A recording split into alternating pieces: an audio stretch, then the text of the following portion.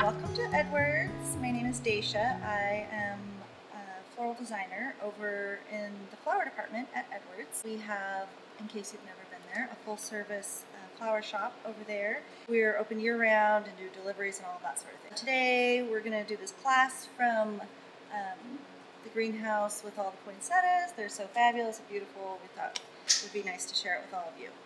So I am sad that we can't be together this year. I love teaching this class every year. It's one of my favorites. I hope you all will do it from home and continue to express yourselves creatively. And then as soon as we can, we'll be back together in person at the greenhouse. So we're going to just jump right in. So you're going to be getting a bundle of red twig dogwood. And it's fresh, so it's pliable. When you get the dogwood, so say you get this at home and you're not going to make it for a couple of days, go ahead and put this in a bucket of water so it stays nice and fresh. Okay, so you're going to get your dogwood out and kind of start to just warm it up and bend it like this. Like I like to do it first before I really start to try to form the wreath, especially towards the thicker end where it's cut. So just form it like that. I'm going to do that to two to begin with, and then the others you can do while you're holding your form. So just gently, you don't want to just apply so much pressure that you break it, but enough pressure to get it sort of going in the direction that you want. Okay, so once I've accomplished that, I'm going to start holding in one spot. You're going to kind of decide about how big you want your wreath form to be within the restraints of the length of your dogwood. But, you know, the greens will be coming out this way, so the wreath will be larger than the exact circle that you make, so kind of keep that in mind. So I've got that piece right there, and I'm going to go ahead and you'll be getting a little bundle of bind wire. It's just a little paper covered wire. Oops. And yours will be a dark color. I'm going to use this light color for the sake of our video so you can see it better and see what I'm up to. So you're just going to take the bind wire and wrap it around a few times. And this will all be covered, so it doesn't matter. You can see the wire at the moment. Just like that. And we may cut off the end of that by the time this is all done. Okay, and then with your second piece, going in the opposite direction of the larger piece, just kind of hold it right there at that same spot. And here's where I'll kind of bind it through, like we're going to twist it around the original one. Right up here. And don't worry about all the little stragglers. Those are going to be part of our design. So I'm going to go ahead and use another piece of bind wire to connect these two. Try and get that a little more stable. Oh, it's right there. It is critical that you bind it really tightly, so take a minute to do that if you can. And I'm not going to worry about cutting the little ends just yet. They're fine the way they are. So you may not necessarily make a perfect circle, but that's pretty close. And then you'll have some other smaller bits too, probably 4 or 5 total.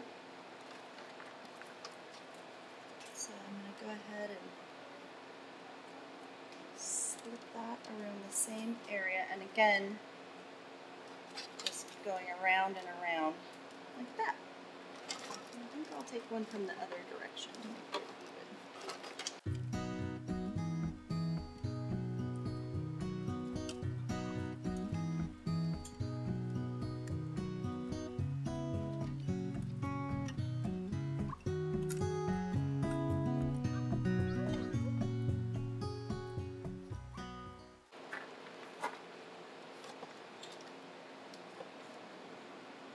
go around all of them this time. I lost one piece out of there, but I don't think I actually need it. So, and then you can kind of tuck these little wild ones in, or leave them out if you prefer. Everybody will have sort of a different idea of what looks nice to them.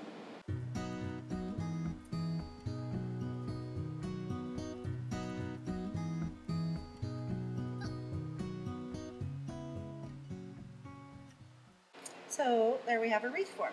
So you could do this with grapevine before it freezes in the fall. You could do this with willow, red twig dogwood. There are other types of dogwood that this would work. This technique would work well with. So you can cut the fat ends if you don't get them tucked nicely, but I feel like that's actually pretty good. And this is going to be the top of my wreath. Anyway, so we're going to cover part of this with greens and leave part of it exposed because I think the red twig is really beautiful. Let me just move these spares out of my way and we'll get started doing that. So when you get your kit, you're going to get a variety of pine cones and just set those aside for later. Decide where the top of your wreath is. So the example I'm going to show you, we're going to do just one asymmetrical wreath with the greens coming down on either side, but you could very easily choose to cover half of your wreath and do something kind of asymmetrical or whatever. That's up to you creatively. So you may get some juniper. Not every kit will have all the exact same greens, but every kit will have a nice variety of greens and textures for you to use. So there's juniper, there's cedar, princess pine, and some spruce. So I like to work kind of in threes when we do this. So you're gonna get your clippers. So I'll show you kind of my process for cutting the greens so I get the most use out of the branch of evergreen. So sometimes it's easier to see from the back than it is the front to see where all the various spines are. So I like to start at the bottom and just cut near the main branch piece. And we're looking for pieces that are about 4 to 6 inches in length, about. So we don't want huge pieces. Cut those like that. So like, if I were to come in and just start cutting the tips off of all of these, you would sort of miss part of the foliage and you want to use all of it. This larger piece I might want to cut into two. If I cut it right at the bracket right here, I can still use both those pieces. Okay, so you'll pre-cut each of your greens up and put them in little piles so you can work that way.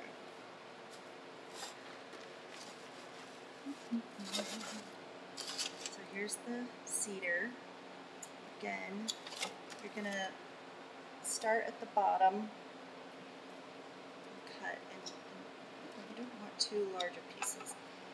So this guy I'll cut like this, that has a couple of them rather than individually.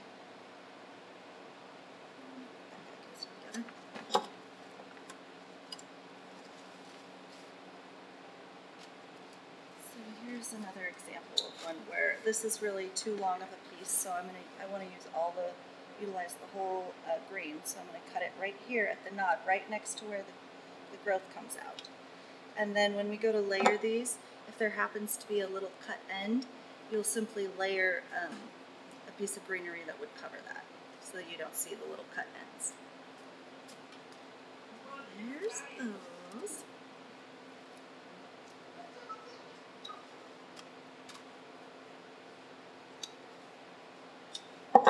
So really, I'm using every last bit of this greenery. So there's very little waste involved. That, and then we'll do some princess pine.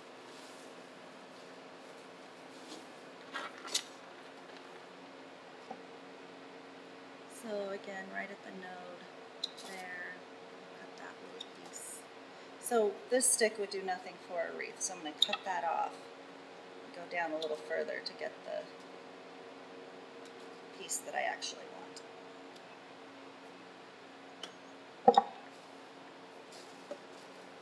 So a piece that's really long like this, I might also come in about halfway and pull the needles back a smidge and go that route. You can see as that lies down, you can't tell that it was necessarily the bottom half of the princess pine. A little more of that.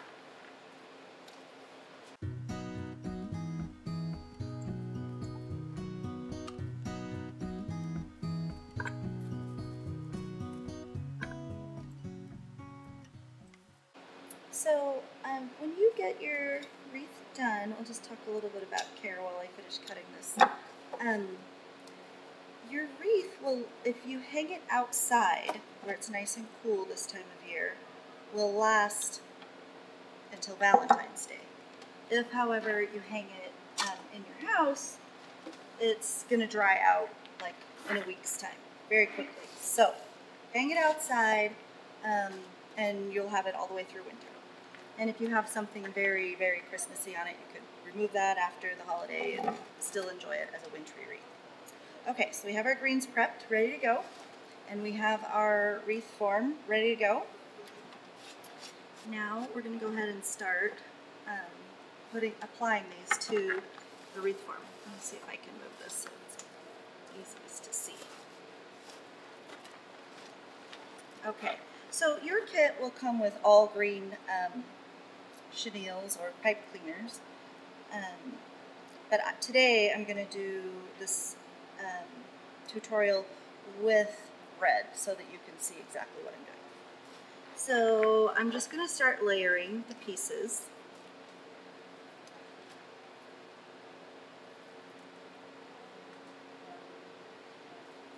Like that. And the three pieces are perfect. You can see it makes a really beautiful little clump.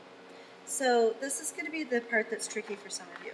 Everybody's instinct when making this wreath is to start here and move down, and you have to do opposite of that. So you have to decide about how far you want your foliage to come down and start there rather than up here, because we have to be able to hide our work.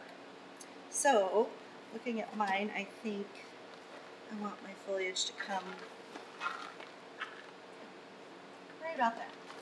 So I'm going to go ahead and lay it on the form and take the pipe cleaner and wrap it around nice and tight and give it a twist.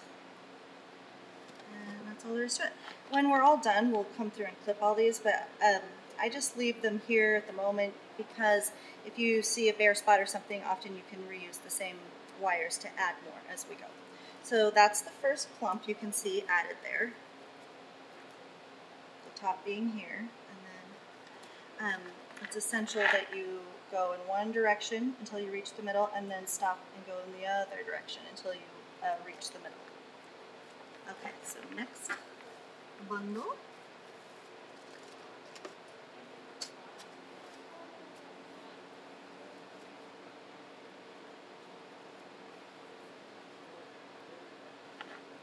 Okay, so I'm going to lay this bundle right on top of the other one, like that, and therefore cover up the work. Can you see that? The work that I did with the wire. So I'm going to lay it over top and take the... So when I'm applying the pipe cleaner, if there's some nice poofy greens, I'll kind of slip this under so I don't restrict all the greens. I want them to still look fluffy. So there we go, and around and around. Just twisting nice and tight. So check yourself. This shouldn't go anywhere when you shake it. Don't go any further without kind of testing to make sure, because you get this up on your door, right, and then people are coming in and out, and there's wind and all that sort of thing, and we don't want stuff flopping all over. Okay, so that's good and firm. And you can see my pipe cleaners because they're red, but you can also see that if they were green, you would already not see anything at all. Okay, so you just keep going like that. So I'm going to go ahead and do that, and then we'll talk about how to end it when you get the other side done.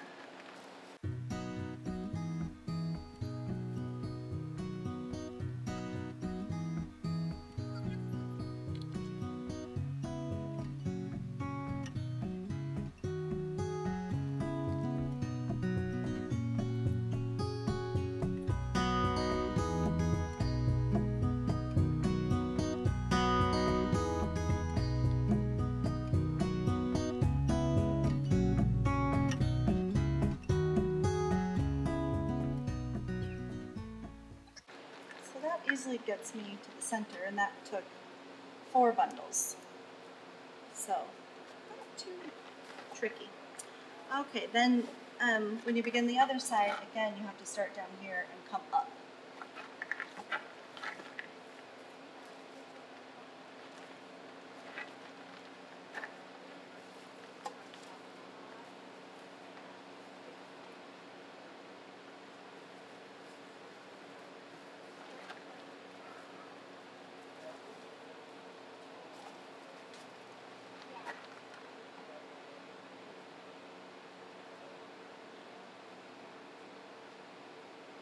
So something to note, you don't want to add your wire clear up here. You'll notice I'm applying the wire at least a couple inches, like 1.5 inches, 2 inches down from the start of the bundle. And that's because I don't want it to slip out or flop about. Okay.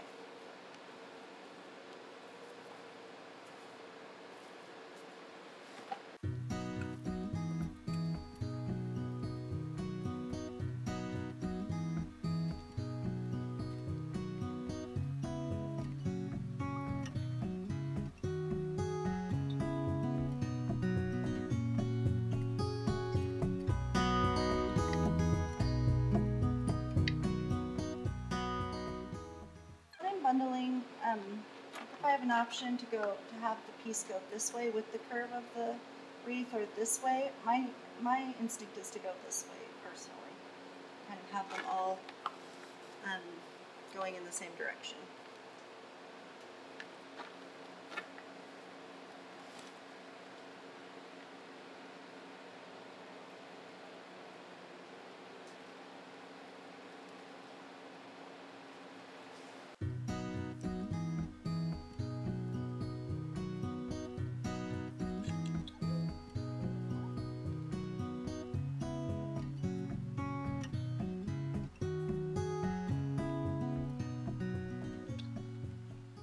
Right up to the top.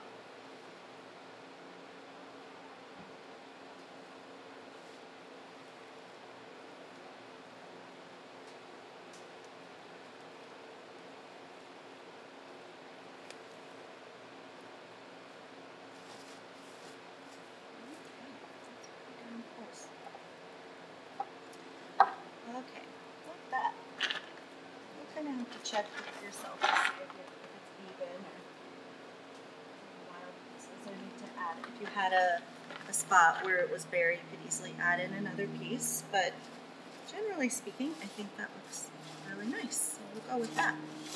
Okay, so the next thing we're going to do is decorate the wreath a little bit.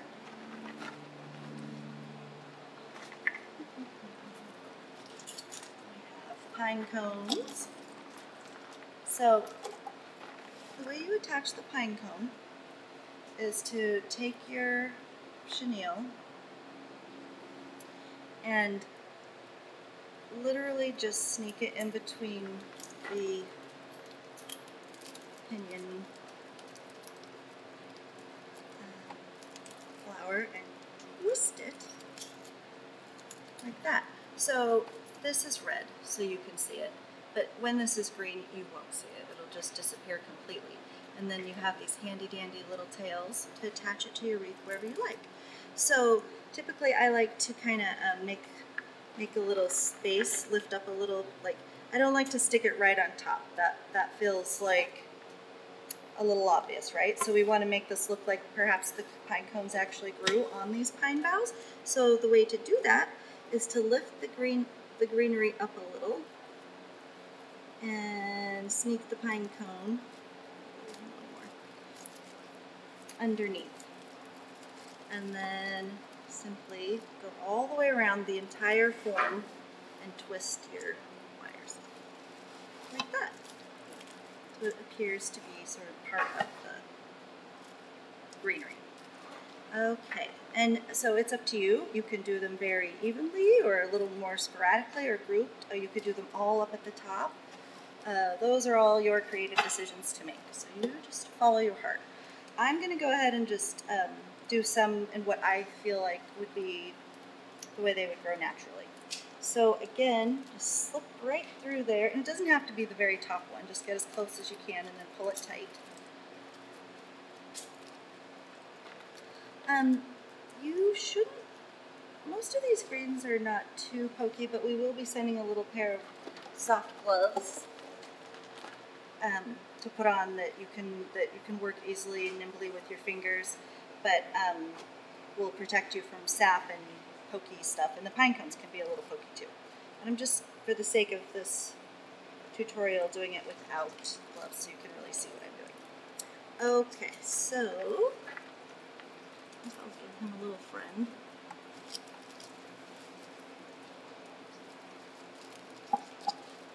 This is just another area where you want to be careful not to pin down all of your greens and make them flat. You want to continue having them look nice and fluffy. There's that.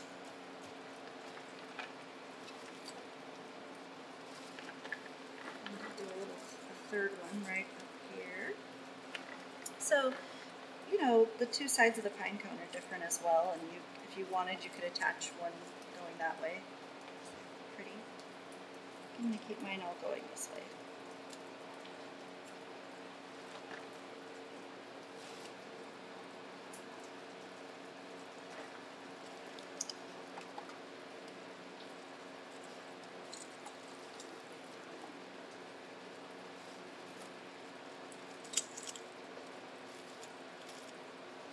Okay. And some on the other side as well.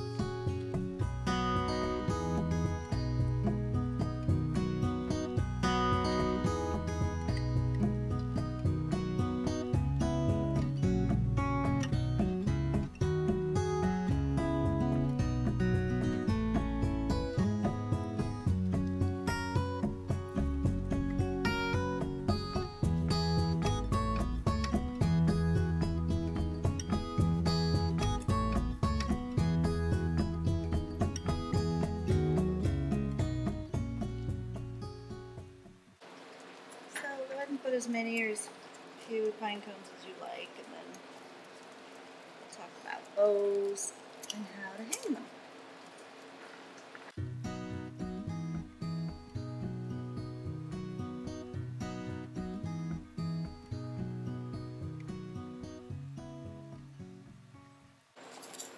Okay, so let's see, we have that. We're getting closer, and let me show you the back. You can see all of our work back there. And like I said, when you're done, you can go through and clip those all. Okay, let's talk ribbon. So if you don't want any ribbon, you could just have even more pine cones up here and totally go ribbonless if you prefer. If you want a bow, show you how we're going to do that. I prefer just a really simple, no funny business kind of bow. If you prefer a floofier bow, you'll have plenty of ribbon to do so. I think what I like best is to decide about how long I like my tails to be. Like that. I'm going to cut this ribbon here. And then I'm going to take the other piece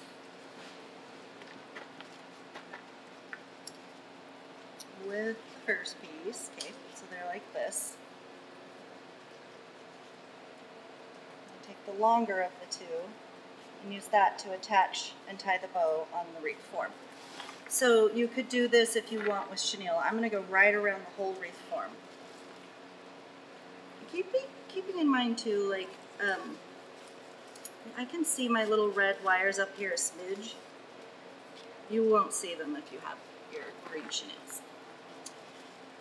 Okay, and I am literally just tying a bow like when you learn to tie with bunny ears when you're a kid. 2 bunny ears and right around. bring those tails down. So you can pull on the tails to adjust the loop to get it just exactly where you want it. Which I'm going to do.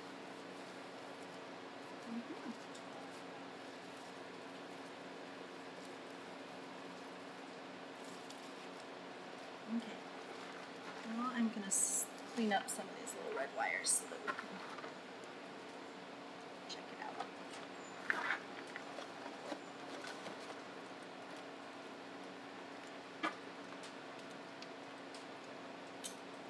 So if you want, you can add a hook with the chenille to your wreath form, although this should fit, it's not a fat wreath, it should fit right on like the typical door wreath hook that you have already. If you don't have a hook at all on your door and your door is wood, you can take a flat thumbtack, like a brass tack, and a piece of your ribbon and run it through as I've done here, and then tack it flat on the top of your door so it will hang down, and then that doesn't damage your door in any way. You don't have to put a hole in it. So that's one good option you can do. Okay, just cut a few of these away.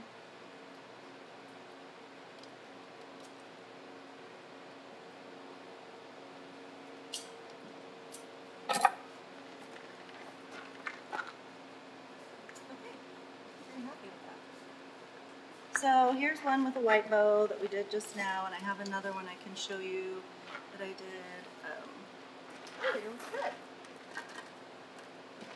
This one kind of a smidge bigger. So each and every wreath will be different and unique to you. Thanks, everybody.